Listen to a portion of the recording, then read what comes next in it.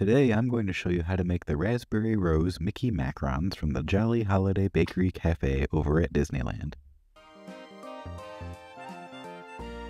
First we're going to make the Mickey Macaron Shells. In a large bowl, add 2 large egg whites, and using a handheld mixer or stand mixer, beat on medium-high speed until soft peaks form.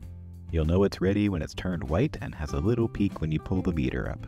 After this, start mixing again and gradually add in half a cup of granulated sugar. Keep beating until the whites become shiny and fluffy, and stop once you have stiff peaks. Next, grab 2/3 of a cup of powdered sugar and half a cup of almond flour. Add these dry ingredients to a fine mesh strainer, along with 1 tablespoon of raspberry powder. Sift all of these dry ingredients directly into the egg white mix. The goal is to get rid of any of those giant dry lumps. Next, using a rubber spatula, gently fold the dry ingredients into the egg mix. The mixing here and folding is what I think the most difficult part of making a macaron. You have to be careful not to undermix or overmix. One strategy to tell if you're done is to try making a figure 8 out of the batter. As soon as you're able to pull up batter and let it drop into the shape of a figure 8 without breaking, then you're ready. Finally, to the mixed batter, add 1/4 teaspoon of rose water and red food coloring. I personally didn't add a ton here. You would need to add much more if you wanted to get the actual deep red color that's found over in Disneyland. And now it's time to add the batter to a piping bag. I like putting the piping bag into a large glass and folding the outsides of the bag over the edges. I think this helps make it real easy to add the batter directly into the bag. With the piping bag full, it's time to pipe out some Mickey shapes. On a lined baking sheet with either parchment or silicone mat, carefully pipe out the Mickey heads from the center to the outside. Pipe the Mickey head a bit larger than the ears, and this batter will spread out. And for any rogue air bubbles, you can take a toothpick and gently pop them. This macaron recipe should make roughly 10 to 12 shells, depending on how big you pipe out those Mickey heads. Once all of the Mickey heads are piped out, let those rest until the batter is no longer wet to touch.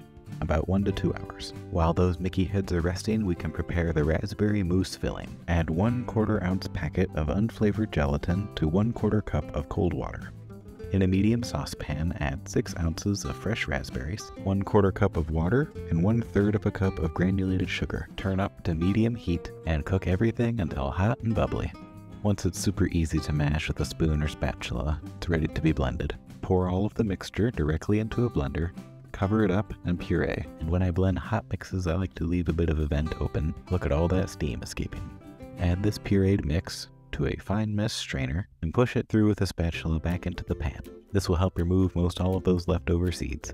Add some of the prepared gelatin from before. I ended up only using about half of it. Combine the gelatin and the puree and bring to a boil and cook for about 1 minute while stirring constantly. At the end, you should have a thickened, viscous raspberry mix. For the second half of the raspberry mousse, add 3/4 cup of heavy cream to a large bowl and mix with a hand mixer or a stand mixer.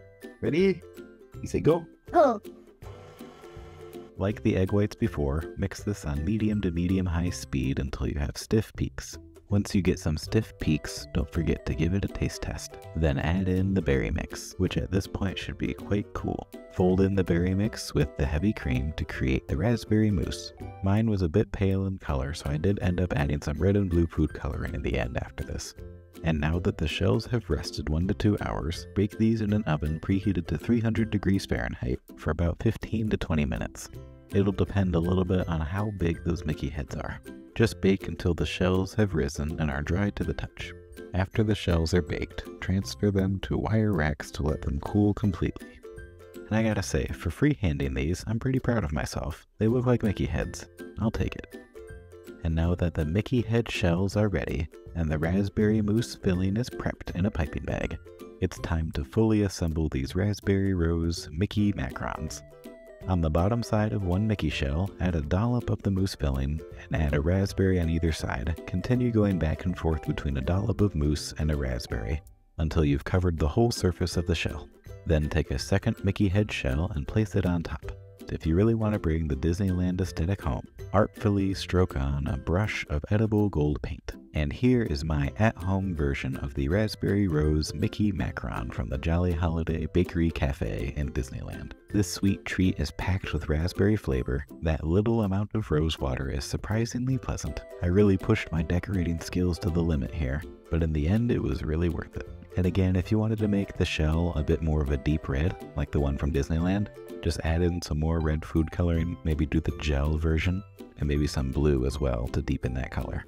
And as always, thank you all so much for watching. I really hope you enjoyed and are able to make these for yourselves at home now. And now it's time for a dad joke. What do you call a sad raspberry? A blueberry. This will make just a little bit more sense in a second. You wanted grapes? Yes. Grapes? Oh no.